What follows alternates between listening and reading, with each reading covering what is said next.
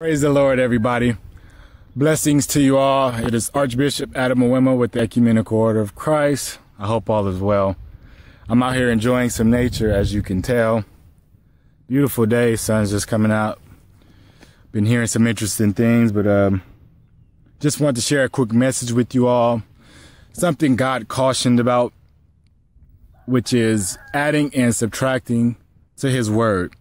I have my Bible with me, so I'm actually going to read the verse for us. It says, I warn everyone who hears the word of the prophecy of this book. If anyone adds anything to them, God will add to him the plagues described in this book. And if anyone takes words away from this book of prophecy, God will take away from him his shares in the tree of life and in the holy city, which is described in this book. So, adding can be as simple as adding our own interpretation.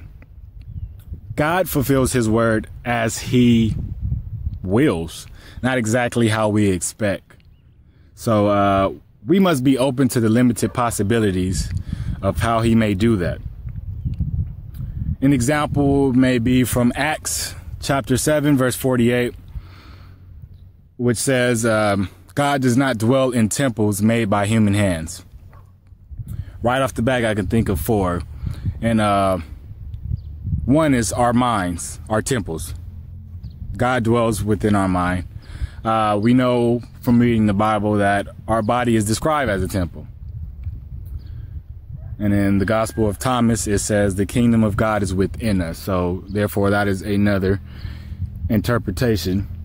God can have His throne on another celestial body, another planet.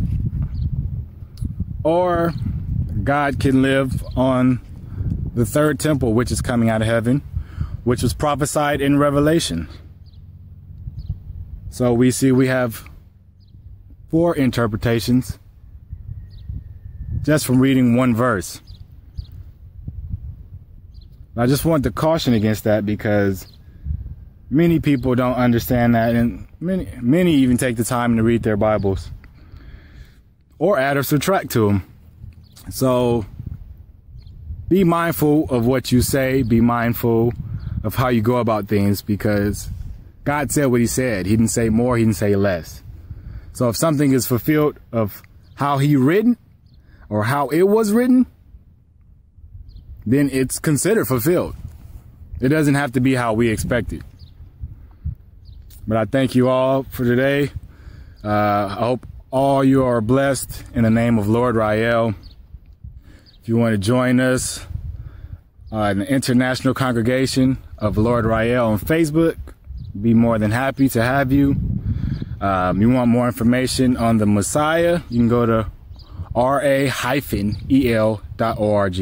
or you can go to Lord Rael, that's RAYEL.org. It'll take you to the same place. Or you can follow us on YouTube. You can go to Armageddon Broadcast Network. We're trying to ensure people get all the information they need to be enlightened and to stay safe. But I thank you. May God bless you all. Until next time. Amen.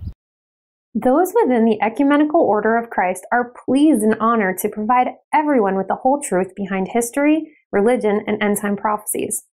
Through our teachings and testimonies, each clergy member is dedicated to seeking out all matters and presenting the unadulterated evidences clearly, with the divine guidance of the returned Christ, Lord Rael. We strive to be a light in this dark world, and you can too by helping spread these messages. Many of us have given up our comfortable lives in today's society, and we now live through the kindness and generosity of others in order to pursue the higher path of knowledge. If you wish to continue learning more truths and would like to help us continue our mission, you can do so by sending even a small donation to sanctuaryinterfaithisrael@gmail.com on PayPal. Check us out online at sanctuaryinterfaith.org, lordrael.org, and armageddonbroadcastnetwork.tv. Don't forget to join us online at the International Congregation of Lord Rael on both Facebook and VK. Please be sure to check out all of the links in the description field. Remember to love God and each other. Thank you and God bless.